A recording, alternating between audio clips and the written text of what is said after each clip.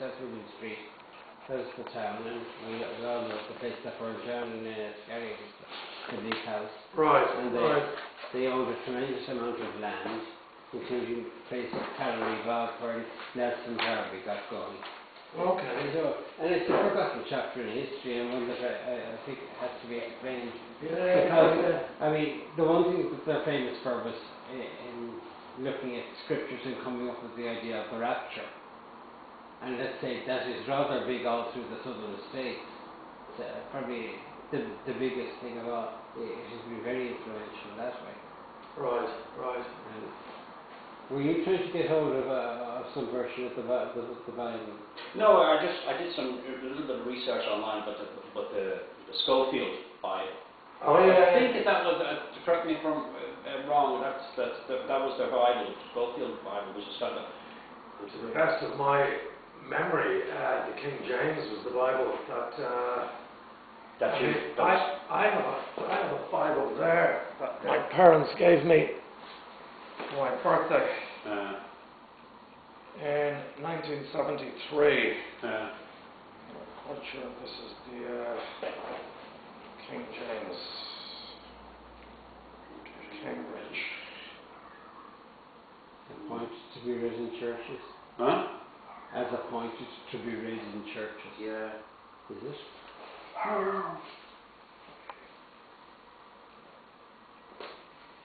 Cambridge, as I said, the King James, but the Cambridge Bible maps, yeah. But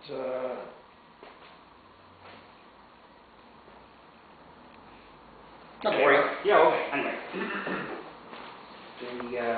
Right. The willows we have here, question 24, the willows will fix lease, and so you were there for about a year. Was it fixed lease or there? yeah. The Christmas dinner, 1978. Trevor told me a story the last time that at Christmas time in 1978 we were, in the Willows. That's right. My old man, yeah, okay, I'll tell you that really quickly. Yeah. What have you told us already? The old man had sacked all of us. Yeah. That was basically his Christmas present to his kids. He had sacked all of us, and we had literally nothing. We had no cash at all. Mm-hmm. And Christmas was coming, and my brother was walking up Hill Street. Mm-hmm. And there was some old guy walking down with 2 chickens in a cardboard box. So he bought the 2 chickens. I think they worked out to be old age pensioners.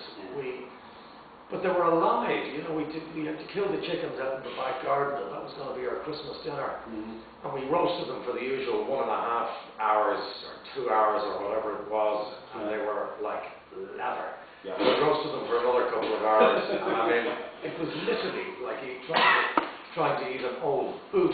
Yeah. But we were trying to break their neck, and we tied a bit of string around their head at one point in time, and we chucked, and nothing happened. It was pulled harder, and the head flew off. And but anyway, we managed to kill the 2 chickens, gut them, pluck them, roast them, and they were unedible. But there was a very beautiful girl that lived next door that was married to an older man, and I think she must have been looking out her window and seen us killing the chickens.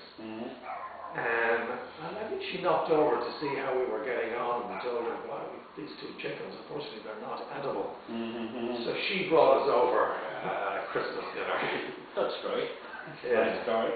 So, and Clive, I thought that the version he said, remember Clive had a bric-a-brac collection, military bric-a-brac, and one thing he had in his collection was a German serrated bayonet. And I remember breaking sticks with him outside. He was using that, and I was just watching him. And he said one thing about the Allies: if they ever discovered German soldiers during the front during the Second World War, they found such a thing, they dispatched them right away without due process. Bang, gone. So I don't know. That's just something. You don't have any record of the bayonet. No, but I do remember the bayonet. But Clive would have had a huge collection of weaponry. Yeah. And he was always fascinated by weapons, and he still is. I mean, he from you know, gas-powered or air-powered, yokes they shoot fish with under the water. What do you call them? Harpoons. Harpoon guns to all sorts of stuff. Clyde was a big weaponsman. Big weapons. Right, weapons. Right. Okay, Clyde, bric-a-brac, well that's covered. Okay, that's right. The Shalom Bible group, did you attend meetings? I know I was invited to them, I never actually went. Well, actually, that whole thing started with myself and a couple of the boys in McDonald's in Grafton Street. And there was this argument going on, very loud, heated argument, and one of the guys was getting incredibly aggressive. And he seemed to be very anti-Christianity, but yet kept quoting the Bible. And as the guy that he was screaming at was walking past us, I had already come to the conclusion that he was a believer. And I called him over to the table. And his name was Dennis Sheedy. And that is how it was from that the whole Shalom thing happened. Yeah. I went to meetings for quite some time, but there was a couple of things that I sensed that I didn't like. They speaking in tongues and various different things. So I got my ass out of there. Didn't like what was happening, and the rest went on. So yeah, the whole Shalom thing, I would have been out just before that happened, I think. I say, did they have meetings in the Willows?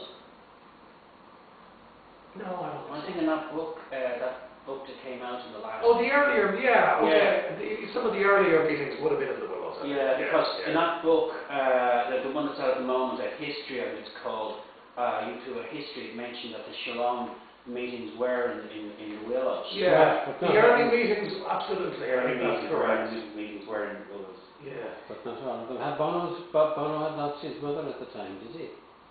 Yes. Yeah. I see. And was he sent to Mount Temple after that? Or I think that's right, yeah. yeah, no, it's hard. I mean, as you say, hard. A golden time, and the hardest thing to nail down are the facts and dates. Yeah. Well, that's the style of this is. They take from the. No, but you have to realise that was, and it took a bit of strength of character to come back out at the time. Of course. Yeah. There's no doubt about it. Then there's the number 28 is a visit from the guy to the Willows. You told me. He will not want to be named, even if we had. Oh, I know, and Trevor said to me, he says, yeah, that's true, I remember that, and I can remember the actual guy that came around to the Willows. Oh, right, and then he went off. But Tell me, what's the question? You were telling me this story about one time, it was the guy from the Plymouth Brethren. I mean, I'd never even heard of the Plymouth Brethren at the time. The Christian Brethren. Yeah, Christian Brethren, okay. Well, a guy came around, you told me this guy came around and he had heard something on the grapevine about goings on in the house of the Willows, this house called the Willows. And he was from the church, wasn't yeah, he? I was from the congregation. The father might have tipped him off or something, so he just knocked on the door, you let him in, and he said, oh yeah, I'm Derek, yeah, oh Derek Rowan, yeah, and and he said to me, I understand there's been goings on in the house or something, and you tried to do your best to keep a straight face, and I told him, oh no, everything's wonderful. And then what? Girls started appearing from upstairs or what? He said that your brother had to be entertaining one of his girlfriends upstairs in the bedroom over the front door. Oh, dear. And the soundtrack was like Psycho. Yes, I think I have vague memories of that one, okay. But you're doing your best to say that, oh no, everything, the next thing was laughing and tittering and giggling upstairs and bed springs going. You know what? The geezer probably wouldn't have even known what that was. Yeah. If he's the guy I'm thinking of, but It's the guy you're thinking of. How many elders like that was the church you've had in Dublin? you know, back in the day when I was a kid, I suppose quite a few. Yeah, I suppose quite a few. I mean, there would have been a few main men that ran the operation and so on, but and a lot of great people, I've got to say. I mean, a lot of those people, were absolutely wonderful. But I suppose our impression of it would have been very affected by our dad, who most of them would not have been like at all. But some of them, I suppose they would have been all strict, but maybe not all of them would have been violent. In fact, I wouldn't imagine any of them were, but I don't know. Yeah, I see. Okay. For was spare the rod and spoil the child. Oh yeah, absolutely, and that might be true, only to a point. Yeah, great. Okay, well, that's. I can't really think. What I'll do is I'll let you have some trip down memory lane, and then we'll let you get back to your Yeah, exhibition. I've got a. No, the work for the exhibition is long gone. Yeah. I left last week. Yeah. It's on the high seas somewhere between here and Buenos Aires. Are you going down there? Yeah. But it's got I think about a month to get there, and then give it a couple of weeks to clear customs, and so I'll go down there on the 12th of March. Oh, I see. Yeah. I think the 12th is when I got to go down there. Yeah. I see. Well, I think that's about it, really. We've covered all the.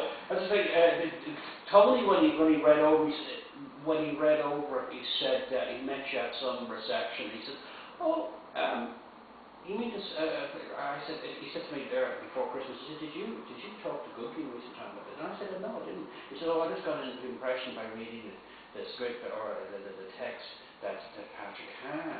I said, "No." And then that was that. So I was going to contact you anyway to clear up this, but it was just it was just pure coincidental because I wanted to run these points by because I wanted it to be accurate and more or less. Yeah, who's Tony? Tony Strickland. I know Tony. Tony Strickland. Strickland. Big tall skinny guy. Big tall skinny guy. Yeah. And what did Tony say? He said, was Tony involved? No, he was just one of my volunteer proofreaders. Oh, okay. It was sort of like scrutineers because I wanted to be right. I like Tony. He's a nice guy. Yeah. So he said, oh yeah, he explained that Patrick had written this book and Patrick and John and so he said, oh yeah, well, so that's because naturally enough, a lot of people want me to do this and sort of put on record an important part of our social history. I'm sure you'd agree. Absolutely. Yeah. Well, I mean, there's a lot of different ways of telling a story, and just one fact after the next is not an interesting read, really. No. It depends how it's written, I guess. Yeah, I know. Well, I as I say, I hope to. I mean, there's people that can tell a not very exciting story and make it the most incredible read because of the way they tell it. And then they'll have a great story and blow it. Yeah. But I look forward to seeing how you get on, Patrick. Okay. This is very nice. Do you remember Topsy? It just growed. Yeah. I mean, it hasn't been the way of just getting it done and doing an edit and putting it up. Yeah. He is now actually doing the real work, all after that is done. Yeah. And I don't think you could have faced into the full extent. Will you have a few laughs on it, Patrick? Will you? Oh, I think that story about no, modest little laughs. Right. Mention,